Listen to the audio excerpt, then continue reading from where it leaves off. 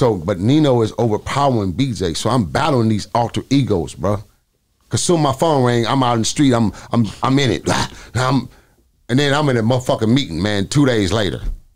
You know what I'm saying? So I had to really tell myself, wait, you can really see how the foundation of that kind of behavior leads up to people like the Nipseys of the world and people like exactly, that. Bro. You can just see how that. And it's crazy you spoke on it. We'd go back on it and reinnovate on it.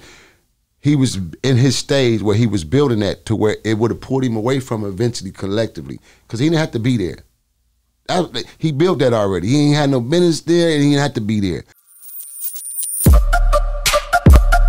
Yeah, we on Boss Talk 101. Yeah, we gonna talk. So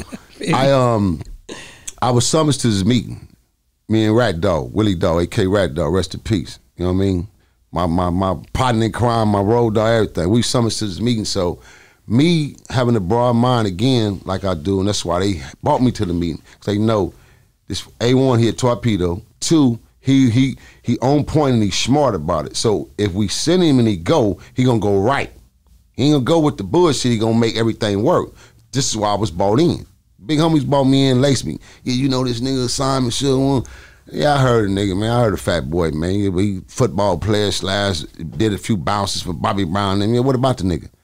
Well, look, man, we gonna show you niggas how to build your own production company and I'll get you niggas out the street, legitimate. Now, at this time, I'm already going through a stage with my life where what can I do to take this damn dirty money, man, and really get myself up out this situation? Because I'm sitting on at least a meal ticket, man, about the streets, dirty.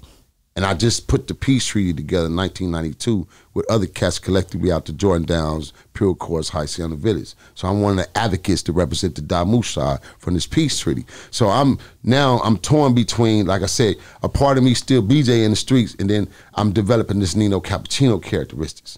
You feel what I'm saying? So, but Nino is overpowering BJ. So I'm battling these alter egos, bro. Cause soon my phone rang, I'm out in the street, I'm in it. And then I'm in a motherfucking meeting, man, 2 days later. You know what I'm saying? So I had to really tell myself, wait, you can really see how the foundation of that kind of behavior leads up to people like the Nipseys of the world and people like that. Exactly, bro. You can just see how that. And it's crazy you spoke on it. We'd go back on it and reinnovate on it. He was in his stage where he was building that to where it would have pulled him away from eventually collectively. Because he didn't have to be there. He built that already. He ain't had no business there and he didn't have to be there. But it was the foundation of the family of it, the community. He doing the same thing I'm doing here. Right. The exact same thing. That's why I went to his store. But you got to remember though, jealousy, envy, all these things play a part, bro. Niggas. Yeah, they don't got it. You don't got it because you don't get out your ass to go get it. It ain't my fault. Yeah. You know what I'm saying?